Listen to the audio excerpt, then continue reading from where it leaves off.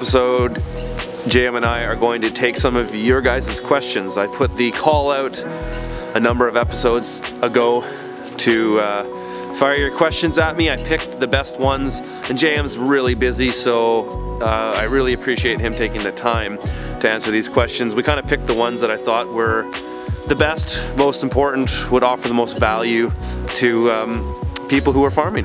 Okay, so you guys sent a bunch of questions for JM, which is awesome. Thank you so much for that. I kind of chose the ones that I thought were the best. There was some questions in there that you could just search Google and find the answer for, so I usually don't take the time to answer those questions. Let me show you how to Google this. Let me Google that for you. Okay, so one question, you know, I was here yesterday looking at the hedgerows and stuff, and you guys have done this awesome, these hedgerows in between all your 10-foot or 10-bed blocks, and it's all like perennial stuff, pollinator stuff. How is that working out? Is it measurable? Like, how do you notice? Okay, so first of all, this is a research farm, so we had the means to do stuff that perhaps normal farmers wouldn't do. They wouldn't afford to be able to time or the cost to do. And the other thing is being involved with the permaculture scene and Diego from Permaculture Voices and hanging out with all these designers all the time. I was influenced a lot by that kind of way of seeing things. And so I wanted to see what permaculture design, how that could fit into a market garden project. And so figuring out the sweet spot between both. And so the hedgerows is what I think has the biggest value proposition. And the hedgerows were designed to host beneficial insects or birds that will, you know, mitigate the problems of certain insects that are your enemies. And so there's guilds of different plants that were selected because they attract beneficials. And the whole purpose is to create an ecosystem in the market garden where there's so much biodiversity, so many different insects, bugs, and it's all been kind of planned and worked about that in the end we should have a lot less insect pressure. But to answer your question, this is year one. So it's going to take more time. Because you're still using insect netting. You know, that's the thing too. People think, and not to discredit the idea of hedgerows, because I think it is a fantastic idea, and more research needs to be done to see if it's viable. But a lot of people in the permaculture community assume that you can avoid all pest problems on a farm by just simply having beneficial bugs around and they'll solve all your problems. That's not the reality. Okay, so that's... Might be though. It might be. It might. In 10 years we might say yes. I think you guys will see, I think Curtis has shots of these hedgerows. I can just tell you this, if this doesn't work, I don't know what will. Okay, because what else could you do? This is pretty much overkill. There's every 45 feet there's a hedgerow. And the reason why that is because the hedgerows are 4 feet high. And they're acting as windbreaks also. And windbreaks, you know, it's 10 times the height. That's the protective capacity of a windbreak. And so my field blocks are 40 feet. So that's... You mean 10 times the length? So if the windbreak is 4 feet, then you got 10 feet of buffer. I've got 40 feet. 40 feet of buffer after that. Right. So that's the reason why that went that way. And so, you know, there's a lot of things that we're going to be playing it, and if people are following what I'm doing on this farm, there's going to be evolutions in the next few years. Of course. And when I do start another project, it's going to be pretty much bang on. Because I've experimented with a lot of stuff here, things that are going to be home runs and things that aren't going to be. Absolutely. But we're learning a bunch. So that's a good answer to that question. This is probably a quick one. The JP3 with the three Jangs put together. You like it? Okay, JP3, I went that route because it goes 3 times faster than the single one. Especially for your 100-foot beds, right? So that's like mechanic. Okay, so I'm all about trying to do it faster. The flip side is that now we've had to standardize some of the spacing in 6 rows per 30-inch beds. So we're not doing 7, we're not doing 8, and we're not doing 4 or 5. We're doing 6.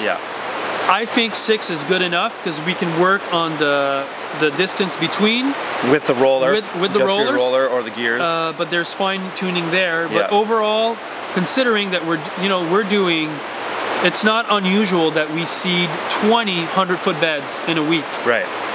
So it does save a lot of time. Big time savings. And the cedar per se works just as well as any other Jang. As the Jang, yeah. And that's the thing that's an important piece about context, because JM's got, his farm is 10 times the size of mine, so for me to use a JP3, there's no point. No. My beds are shorter, I'm not planting 20 beds a week, so it's all about context, and so it's neat to see how those adjustments are made for that context. The farm here has 450 100-foot beds.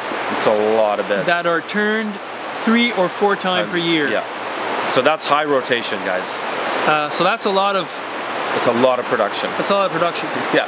It's 3 times the amount of a farm this size. But most farms would have tractors this size. Yeah. So it's really probably 10 times the amount of production that you get of a farm this size. Can I say a word about tractors? Yeah.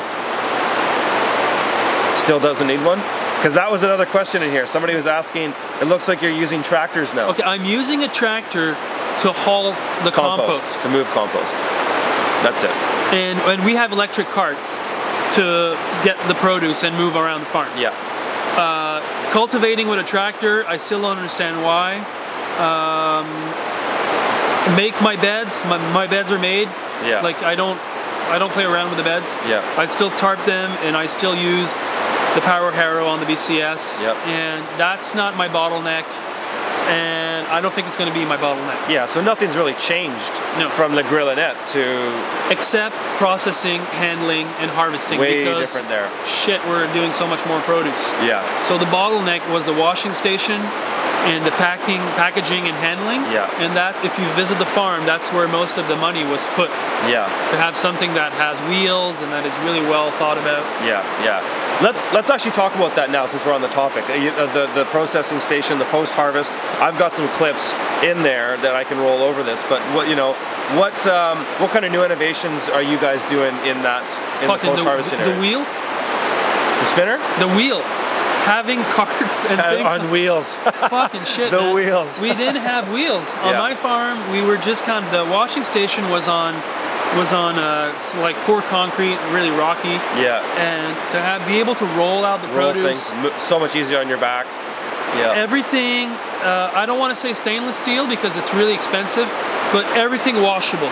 Like you can spray the shit out of everything. Yeah. I think that's good. And like I've told you this a couple of times, we bought everything from Uline. Yeah. I kind of like that. Because everything's standardized. Everything's standardized, and they offer us solutions on many things because these guys are shipping, handling, and processing experts. All the time. Industrial grade. Yeah, yeah. So I've been a big fan of Uline. Yeah.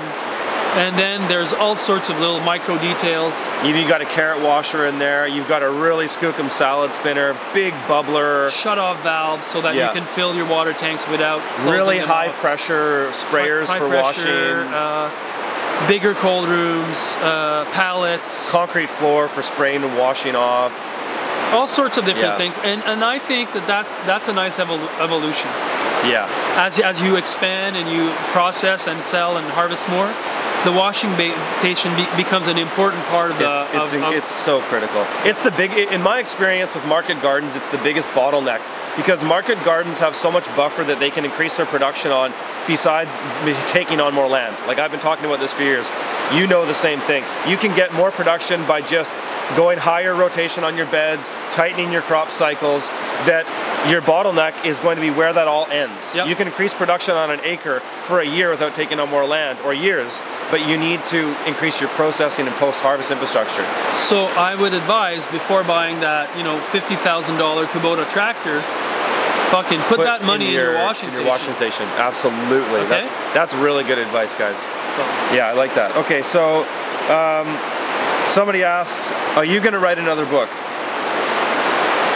I think you are. 2032 was the date. 2032. It'll be all about this farm, right? Is that the idea? Yeah, it's just like I feel that writing a book takes a lot of time. Takes at least now a year. I'm fully engaged in making this farm fully functional. Perhaps in 5 years I might step back and reflect on what we've done here and try to share some of that. Yeah. So for now it's not in the plans. Right. Okay. We might do an online course, but I'm not sure. Yeah. We talked about that for a while too.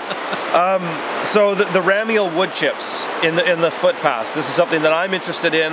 A lot of people ask this question. I want to know myself, how's that working out? And I understand that it's hard to get a full picture only a year in. So, the Ramule wood chip that we put in the beds is for one reason. Two reasons. The first is we want to inoculate the soil with microorganisms, fungal, the mycorrhizas, mycorrhizals, okay? Yeah. And there's a lot of evidence out there that says that this is so beneficial for the soil and for the crops. Yeah. So you need to do your own research about that, okay? Right. Yeah. But the other reason is because we're trying to boost the organic matter as fast as possible. Yeah. And that's a good way to do it. Because you're going to rotary plow it back in? Or just leave it there. Just leave it there. You know, it's going to end up in the same kind of environment anyway. Right. And I've always talked about getting high organic matter fast. I still believe that. Second year of operation, this farm, organic matter, 12%. That's really good. And now we can surf on that for 25 years. Yeah. And perhaps Curtis, in another post, whatever, you can talk about one of our strategy for that, which is kind of overhaul new soil in. Right. Yeah. And fucking just get it done and then just ranking it. Yeah. Yeah. No, it's great. Somebody's asking about, have you experimented with winter type brassicas in cold frames, like winter broccoli, cauliflower, and stuff like that? It's funny, no. Since I'm following in the Curtis Stone playbook, I try to not have these crops that are not they're low value crops. I would have answered that question, but I wanted to get it from you. Same answer. We're trying to maximize space and time. And production profit. And so I haven't targeted these crops. Not to say that in the future we might not try them. I think Matt Coffey did them in tunnels, wasn't he doing stuff like that? Anyways, we're high on spinach and we're high on salad mix and we're high on huckernite. You're high on high value. Yeah. And because we're trying to milk this baby as fast as possible. Yeah, totally. Somebody asked a question here. If you only had 7 crops to grow year round, what would they be? Salad mix. 7. Yeah. Salano. 7 sins, 7 days, 7. Yeah. 7 deadly sins. 7 deadly crops. Okay. 7 is a pretty interesting number. It's a round number. Satan. Yeah. No, that's okay. 666. That's 6. Okay. Fuck it. What's the question? Salad mix. Salad mix. Huckright turnips. Yeah. French radishes. Yeah. Baby beets. Yeah. Tomatoes, heirloom tomatoes. Yep. Cherry tomatoes. Yep. Mix colors, cherry tomatoes. Yep. I like kale because we can really go a long time with it. Yeah. So that's why it's in my 7. Yeah. And one more would be carrots. Carrots. Yeah. We are gangbusters with carrots that are harvested fresh. Yep. And harvested in frozen ground. Yep. Fresh. Yep. People are going berserk. Elliot Coleman style. It does work. Oh yeah, and I've been doing it for years. Yeah, carrots. Yeah. Okay, that's a good one. Because sometimes it's not just the value per square foot. It attracts the clients. People talk about it, and then they buy other stuff. Yeah. And so there's all sorts of reasons, but these would be my 7. But I would actually have 12.